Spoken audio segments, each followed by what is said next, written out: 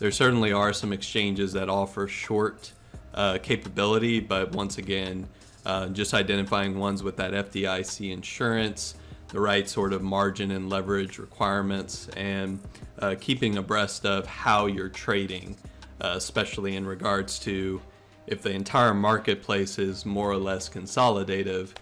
Finding the best of the best is really the way to go to keep you in the right trades at the right time.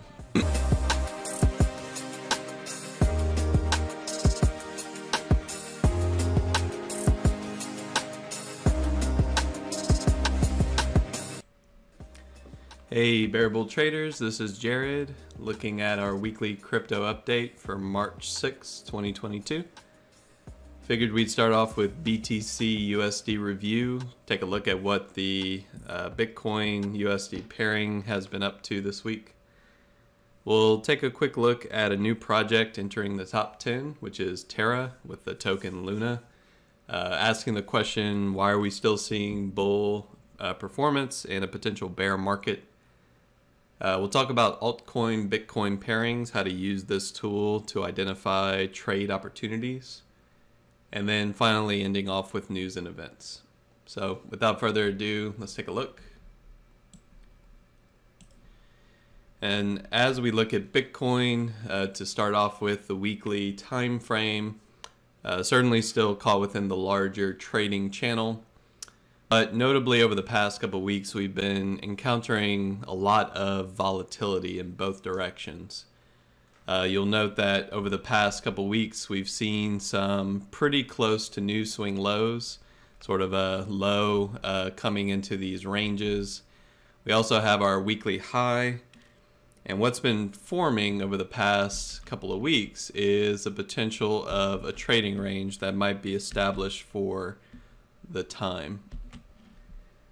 So as we go into our daily time frame, kind of lock in these prices, we can see that so far what we have are daily lows and highs, lots of sort of mid-range volatility, and some buy and sell swings forming our weekly range.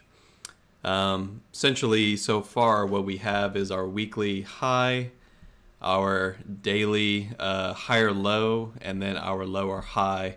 So far, most of these have been sort of self-contained within the most recent swing highs and swing lows. And with this analysis, it's indicative of the type of volatility most markets are experiencing. Certainly the equities market is in the throes of volatility. If you're familiar with the VIX or volatility index for the S&P 500 index, you'll note that we're seeing price readings there not seen in quite a while, breaching 30 print in most cases over the past week. So other assets are starting to see this volatility. Some are starting to break out. Certainly the commodities market is experiencing some parabolic type performance, and Bitcoin, at least at the moment, is trapped within this range. Now, one thing to note here is what this does for some trade opportunities is it kind of provides a lot of challenge, especially if you're keeping to daily time frames for some of your risk parameters. For example, if you were to look at, let's say, the January 24th low and place a trade as soon as the price broke, approximately breaking the high of about 37.5, well, that gives you about a $4,000 per coin risk level. That certainly did have follow through, but this took quite a while to receive sort of that 2-to-1 risk to reward performance.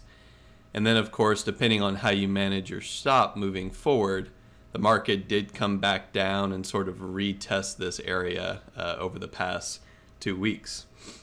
Additionally, what you'll see is things like potentially higher low setups, especially ones that are breaking key moving averages, are the ones that are being tested, and typically a lot of traders are getting stopped out depending on how they set up their risk profile for a trade. So all this said, what's happening in this market is we're getting lots of back and forth price action, plenty of volatility.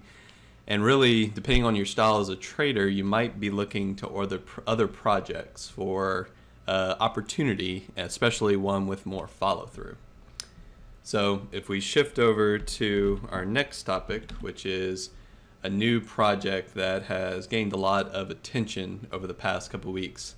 And this is going to be the Terra project with the Luna USD pairing. So similar sort of review here, and looking at some of the price volatility as of late, most of it has been to the upside. Certainly this project saw similar sell swings, but as of the past couple of weeks, especially around that sort of secondary low that Bitcoin experienced, this particular project has not only broken out of some daily and weekly time frames, but is even coming close to testing its most recent all-time high, which was set around late December of last year. Now, what this means is that there is some continued interest in certain crypto assets. And more notably with this particular project, it's actually breached into the top 10 for all crypto projects total. Experiencing pretty wild market cap fluctuations, especially with the more volatile price movement overall, but currently sitting at about 30 billion market cap, and even surpassing some sort of legacy projects that have remained in the top 10 but are seeing a lot less overall interest. For example, projects like Cardano, Solana, which has certainly fallen off quite heavily from its all-time high. And then as you shift down, you'll see familiar names like some of our meme coin projects, Doge and Shiba Inu, along with things like Polygon, which have fluctuated back and forth in the top 10, but currently sit comfortably within the top 20 instead. So this marketplace continues to just evolve, and I think as with any new adoption phase of technologies, you're going to see lots of projects come into the spotlight and then fade over time, either with the hype cycling out and people sort of taking their profits with shorter term investments, along with the project needing to continuously perform to remain sort of in that hype or speculative phase of market participation. So one thing that is of interest here is that obviously if you're a trader, you might be looking for lead bullish candidates. And certainly looking at this project after the fact, you'll say, well, this is certainly moving to the upside. It has sort of a daily uptrend structure in place.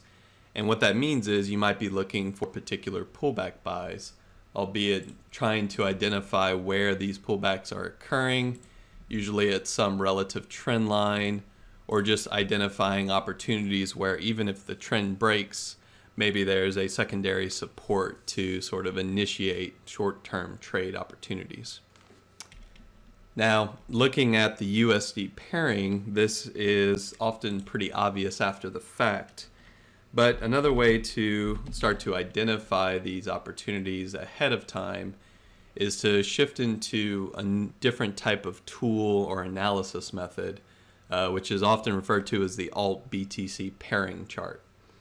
So all this is doing is taking a particular project or token in this case, comparing it to the performance of Bitcoin, and using this as a secondary sort of entry signal or potentially just a trigger for certain types of trades, especially when you have a potential bullish or bearish candidate, one that's going to perform better from a percentage basis once a move begins.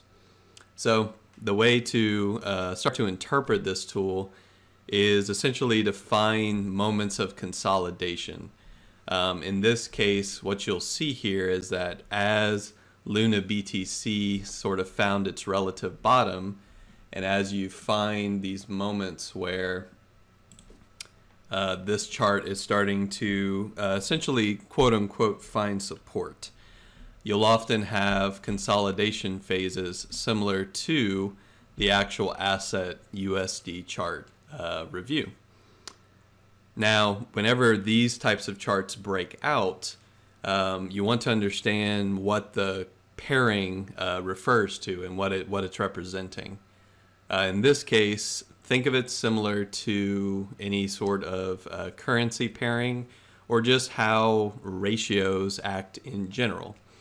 What you're seeing here is that the relative performance of Luna compared to Bitcoin is rising or exceeding something like the actual asset itself, in this case Bitcoin as the comparison. So while Bitcoin might have also been bullish in these run-up days leading to this breakout, Luna itself was not only moving faster, but in this case actually seeing other daily or just USD pairing type breakouts at the same time. And what it does is it gives you earlier signals at times before the USD pairing actually shows the technical breakout. For example, if we compare February 21st, this is when the Luna BTC pairing was testing quote-unquote resistance, or the swing high after a relevant low was made. And on this particular day, if we shift back to the USD pairing and we look at February 21st, you'll notice that no real technical signal had occurred yet. Essentially, this pairing was about to set up for a breakout, but the chart only really showed a slight elevation of bullish volume, but the actual technical breakout or the levels starting to be breached wasn't being experienced quite yet. Essentially, same lows and comparing similar time frames, same swing high to essentially break out from, but earlier signal. And of course, this, if you simply took this as sort of an entry signal, this would have led to the potential of 80% upside in this particular project. Certainly a much larger breakout than the charts would advertise at the time, but it was a signal. And as with most technical analysis, we're trying to combine as much data as possible and utilize that information for the best risk to reward setups, the ones with the most likely scenario to occur. And then of course in this case, certainly a more bullish project, even though the marketplace as a whole has experienced a pretty steep decline from top to bottom. So certainly one to keep on watch. I would say, as with any leader in a marketplace, the more attention it tends to have, the better participation. Often the better the technical signals tend to work. And the main goal here is simply to avoid tighter price ranges or setups that don't have the type of follow through in regards to risk to reward profile, especially if you're just looking on the daily. Whereas Bitcoin, if you had taken these similar setups, whether you're a bull or a bear, just kind of buying into some of this lower price action, the follow through, especially on the daily time frame, is akin to about a 1 to a 1.5 risk to reward. And we're still seeing these sort of pullbacks or these larger drawdowns. Whereas, of course, in this case, certainly seeing better upside, and also pullbacks tend to be a little less steep or less impactful to the overall price. So keep this one on watch. Certainly look for aspects of news or whether there's drivers towards this price action. And then, of course, as always, do your own respective research and sort of due diligence before deciding to invest in any particular project, even the likes of Bitcoin itself. So just shifting back into the total market caps of some of the leading projects, worth mentioning that if you kind of scroll down and look at the 7-day performance over the past week, since we are reviewing, Luna certainly stands out as that lead bull, but with larger market cap leads to less overall performance from a percentage basis. It's essentially harder to move something with a larger market cap because it takes more capital in order to move it in those percentages. As we scroll down, however, you'll see some other potential projects, and this is a good way to just kind of keep your ears akin to what people are buying and selling, what may offer better trade opportunities, especially looking back in time and seeing how they performed when the rest of the marketplace was consolidative or even bearish at times. So for example, another one might be the Near protocol, just noting that it did have pretty strong relative performance over the past 7 days. Scrolling down, especially just once again lead bull, identifying ones that did gain on the week, maybe Monero and VET. And then of course some new lower market cap projects, but these are ones that might have some news attention. Maybe they have some upcoming event that certainly brings in a lot of participation. And that's going to be projects like Waves, and scrolling down a little bit further, Thor chain with token Rune. So all in all, it's just a simple way to kind of keep abreast of what's working and what's not. Definitely more in the trader mentality here, and really more towards the bullish side. I believe a lot of participants are trading more towards the long side. There certainly are some exchanges that offer short capability, but once again, just identifying ones with that FDIC insurance, the right sort of margin and leverage requirements, and keeping abreast of how you're trading, especially in regards to if the entire marketplace is more or less consolidative, finding the best of the best is really the way to go to keep you in the right trades at the right time. And then shifting over into some of the global cryptocurrency charts as we do each and every week. Here I just have a month-long perspective, and what we can see is that the total market cap has certainly seen some pretty wild fluctuation over the past month. Essentially, if I'm just looking a month back, we sort of topped out at around 2 trillion market cap total, and some of our lowest valleys almost getting into the 1.5. So what this means is that the entire marketplace at one point saw a drawdown of about 25% of total market cap. This is not insignificant in regards to some money sort of leaving this particular market. And as with all of that, a lot of that volatility has hit certain altcoin projects. With Bitcoin seeing some stabilization, we'll shift it over to a month as well, it certainly drew down as well. This is everything besides Bitcoin. And you can see, sort of topping out at about 1.2, coming down into a lower valley of about 900 billion. So essentially, Bitcoin losing a lot of relative market cap, but most of this loss is actually centralized in other projects.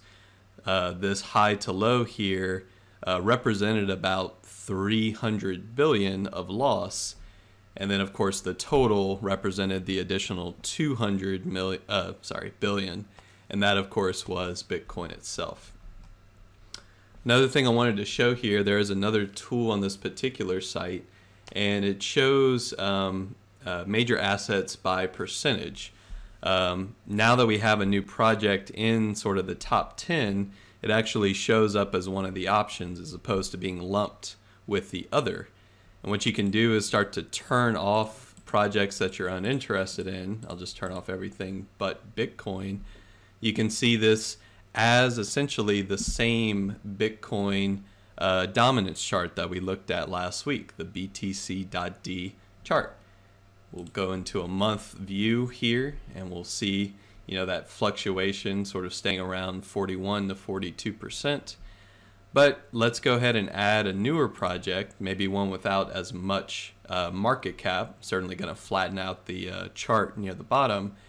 And what you can see if we start at the beginning of the month, Terra as a project only represented about 1.15% of the entire market. And as we move forward, especially more recently as we're approaching new or testing previous all-time highs, this has actually gone up quite a bit. Bitcoin's percentage, of course, staying relatively stable, maybe gaining slightly on the month, but Terra certainly from a quote-unquote beginning percentage to current percentage gaining a lot more. So it just shows that relative performance once again, but also shows that as things are changing, the marketplace is responding in kind.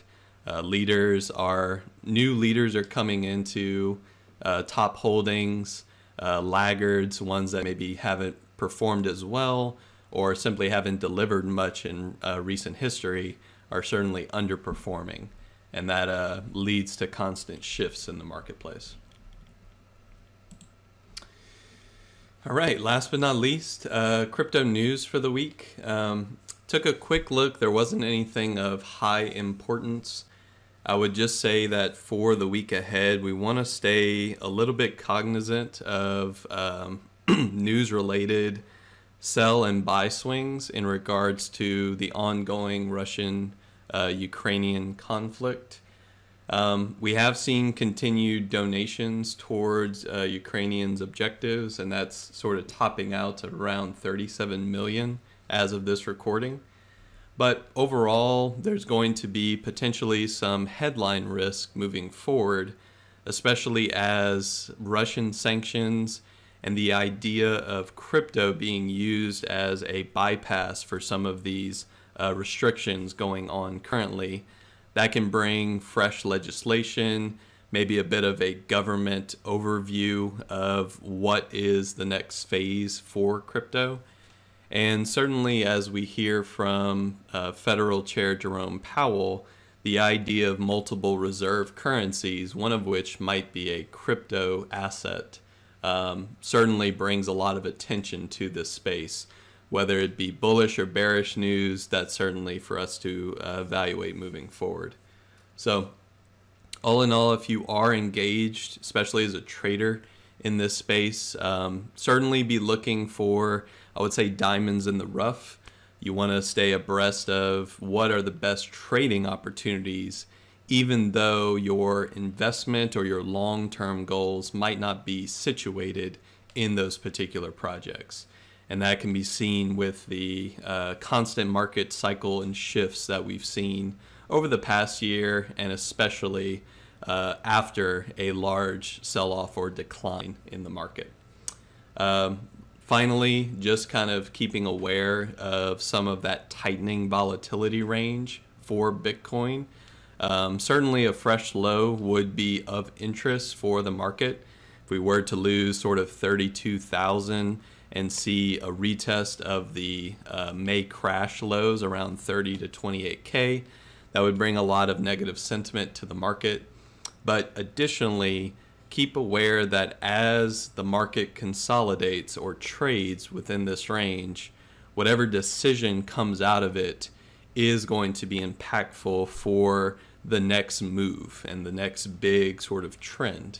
Whether it be bullish or bearish, I'm sort of remaining open to the idea that we could see another sell swing, but certainly looking at the channel perspective, waiting to see if a decision can be made, and ultimately remaining aware that we're in a market that is inherently risk off. Certainly with utilities, gold, some of the more inflation hedge or protective assets, and then worth mentioning things like the dollar, which has broken bullish as of late and is seeing a lot of just run to safety type of performance. This is, indicative of a risk-off market, and this can continue for quite a while, which puts some pressure on crypto assets as a whole. So with that said, my name is Jared. Hopefully you enjoyed the past couple of crypto updates. Looking forward to making these week to week. And as always, trade safe. We'll talk more next week. And feel free to reach out and leave comments as needed. So take it easy and see y'all next week.